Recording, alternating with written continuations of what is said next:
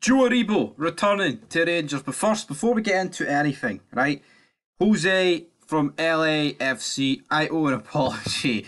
I thought it was actually him earlier. And you know what? I got rickrolled. I'll hold the hands up.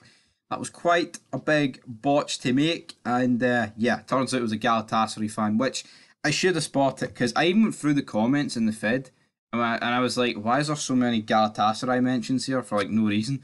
Turns out it was just a Galatasaray fan that did it.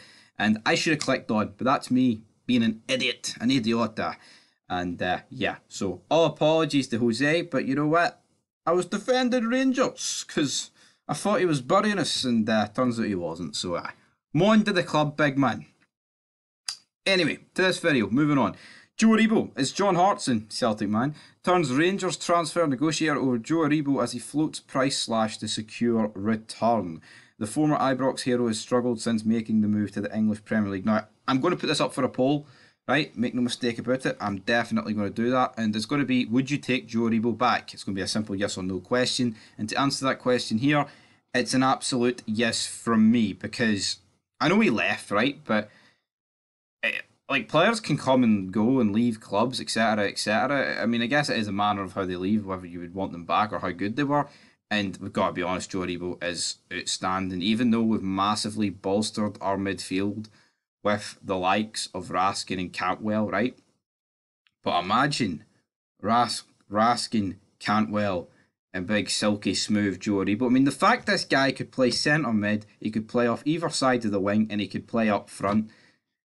I would absolutely go for him. Now, if we dive into the article, the few of John Hartson and Stephen McGinn, as the duo admitted that Southampton could price Michael Beale's men out of a return for the playmaker. Now, of course, we did sign him, or sell him, sorry, for 6 million plus add-ons. It's probably going to be about 10 million, isn't it?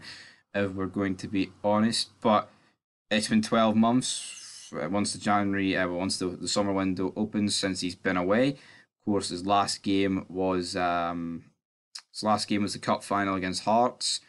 He scored for us in that Europa League final. We saw Joe Aribo, Rangers 1-0. You'll never forget it. And now it's just not went according to plan. Now Hartson did sign, you've got to agree with this. The fee would have to come down. It won't be 10 million. It would have to be at least a third of that. I'd take him back in a heartbeat if the opportunity was there, but how would it work financially? Well, that's the thing. How will it work? Will Southampton want a similar fee? I mean, I don't see how they can even attempt to mangle a 10 million fee out of it, because the fact that once a club gets relegated, right, players' fees and wages automatically go down, and that's the reality here. And even if like we were offered like 4 million, 5 million to bring Aribo, I think you would fucking have to do it, right?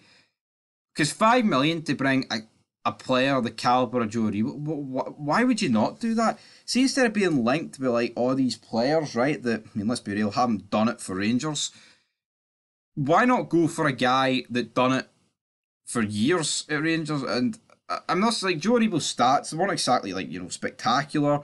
I believe even we compared them to Tillman, they're worse. But what the guy brought you, man, it's more than what stats do. The guy, like I said, he's so versatile, so silky smooth on the ball, man. He could fucking skin about 6, 7 players if he wanted. Well, not if he wanted to. He could just do it if he turn up. And in my opinion, it's a yes for me. And I'm saying spend the 10 million. No, I don't think, because I don't think we should have to. So I haven't got relegated. They're shite. And he's barely featured ever since like Russell got sacked. So yeah, for me, it would be a go for Joe. But for yous, what would it be?